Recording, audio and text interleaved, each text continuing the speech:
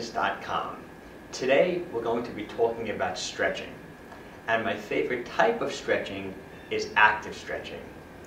The reason why I like active stretching so much is because it creates flexibility and stability at the same time. Now, the best way to actively stretch is to actually contract antagonistically in the opposite direction of the area in which you would like to stretch. Okay, for example, if you feel the anterior part of your body is tight, say your pectorals, your chest muscles are tight, a great way to actively stretch would be to just take your arm, extend it far back, contract the posterior muscles, which will release the front part of your body. So you would be stretching your pectorals, as opposed to holding on to something. For example, here now I'm grabbing the skeleton and I'm rotating forward. This is not active stretching. I'm actually, to some degree, forcing myself into a stretch, which in some cases can be beneficial, but for a lot of people it could be dangerous. What you're actually doing is you're forcing yourself into a position that could possibly be unstable. You're forcing yourself into a position of instability. But if you actually contract into a position, it's much safer, and any range of motion that you pick up, any increased flexibility, will actually be real flexibility. That means pretty much you can actively stretch any part of your body. Okay? Now, let's say, for example, you want to stretch your quadriceps, okay? The muscles in front of your leg. As opposed to just pulling your heel up to your buttocks, where you're kind of like forcing your quadricep to stretch, you can contract into the position instead, which would be great. Extend the hip, flex the heel to the buttocks, release the quadricep, stretching the quadricep. Say you want to increase your rotational ability, okay? Full rotation to the left. You're pretty much stretching your entire body in left rotation. If you want to involve the neck, turn the head to the right. Same thing this way, full rotation left, turn the head to the right. This is all active stretching, contractile stretching. You can never go wrong. You're also going to find that with active stretching, you're actually working out. Since you're contracting into these positions, you're actually making yourself stronger at the same time as increasing your flexibility. Any contractile motion will always release an opposing motion. Okay? Another example would be, okay, say you want to stretch your abdominals.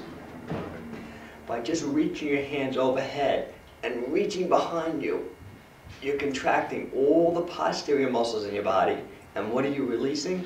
The anterior muscles of your body, mostly your abdominals. There are some other involvement too, of the pectoral, your deltoids, a lot of motions. Okay, this type of stretching is incredible for athletes. It's really incredible for anyone. Anyone who's interested in increasing their flexibility, eliminating any chance of really ever hurting yourself. I really would recommend active stretching for just about anybody. And you can be very creative in how you do it. There is almost no wrong way of actively stretching, because you're actually contracting. The only things I would not do is I would not try to move in a manner in which you're going against how the body is designed. For example, like you take the knee, which is a hinge joint, and you put too much lateral pressure or too much go beyond its ability to extend. Like, no.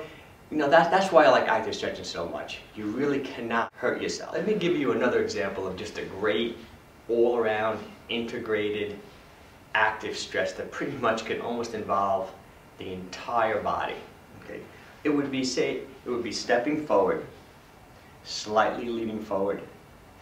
So now I'm loading myself in that, what we would call in the industry, the sagittal plane is being loaded. Now I'm rotating to my left, which is a transverse plane, and I'm leaning over into a frontal plane. This stretch pretty much hits every muscle of the body. And you'd want to do it both ways. You'd want to first load slightly in the sagittal plane. You want to rotate in the transverse plane, and then you want to lean sideways in the frontal plane. Why I'm talking about planes of motion is that a good active stretching program, you always want to stretch evenly in all three planes of motion. For example, you want to do things where you're actually stretching forward. You want to do things where you're actually stretching sideways. And you want to do things where you're stretching rotationally. Sometimes, like in that stretch we just did, you pretty much stretched in all three planes of motion. Active stretching is also a great warm-up, either before playing a sport or before, say, just doing a workout. Okay? I know in the last few years there's been a lot of criticism about doing static stretching before sports. You know, static stretching is basically, this is a classic static stretch, putting your leg up, you know, leaning forward, holding the stretch, say, for 30 seconds to a minute till the muscle releases. You know, a lot of research in the last few years, or even 10 years ago, we're talking about static stretching, you know, temporarily inhibits the muscle and can actually make the muscle weaker. So you don't see too many high-level athletes statically stretching before they start doing a competition or before an event. You see them dynamically stretch. You know, that'll be another video I'd like to be talking about. Dynamic stretching is basically just movement stretching, simulating a sport. You know, big steps, big rotation, big movements, walking, moving, or basically just if you're a tennis player, if you just started, you know, playing tennis at a very easy, moderate level, warming your body up, dynamically moving, that would get you ready for a sport. But active stretching is also another great option.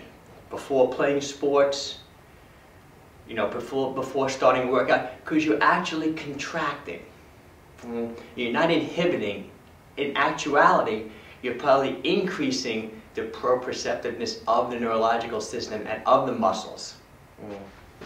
So in my opinion, actively stretching can actually enhance performance. I'd like to end this video by saying, you know, give this active stretching a try. Pretty much look at your body, see where you're tight, whatever motion you have difficulty getting into, as long as you're pain-free in that position, contract into it. See if things open up. See if you can release some motion. If you have trouble rotating to your left, rotate to your left. Hold it for 5 seconds. You're going to be really surprised. All of a sudden you're going to hold it for 5 seconds, it's going to open up. You're going to be able to rotate more. Hold that for another 5 seconds. See how far you can go. It's not like you're forcing yourself into a position. You really can, you know, you can hurt yourself doing anything. Let's keep that in mind. You know, so still be careful.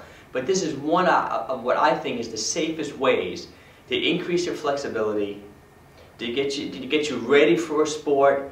It's a great cool down. It's almost a workout within itself because you are actually contracting. Keep that in mind. I also want to end the video by saying, you know, I'm relatively new to YouTube, and I'd like to get feedback from the people who are watching this video.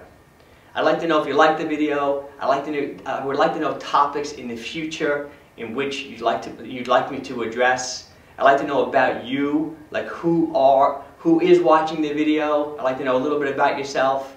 So please, if you have the time, you know, drop me an email at mikecolafitness.com. I'm going to try to link this video up to an area where you can just click to email me. And thanks for your time. Thank you.